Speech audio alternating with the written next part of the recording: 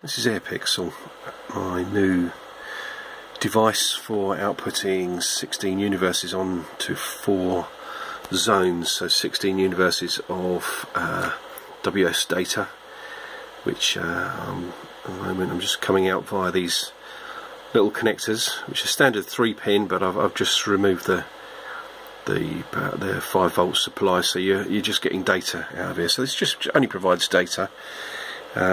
It's got a USB input, and at the moment it's just sitting there waiting, as it's not connected to any device, so it's sitting in access point mode.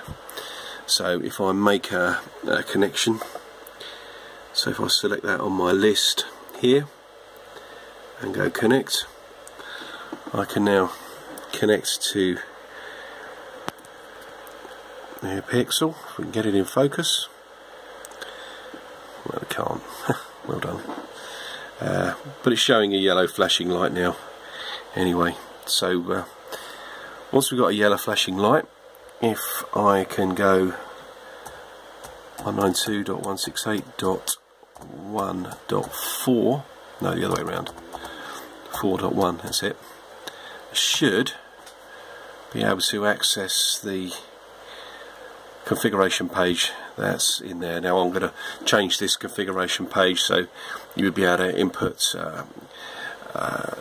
network and password information to be able to connect to a particular network, or you could potentially just have a nice little interface that you could run on your mobile phone to directly change colours.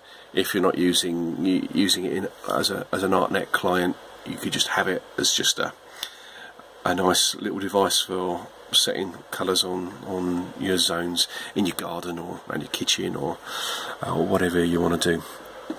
But as you can see, it's quite small, doesn't really take up very much room. Gonna probably do a little bit more work on just making it a little bit nicer, but this is really just my first little prototype.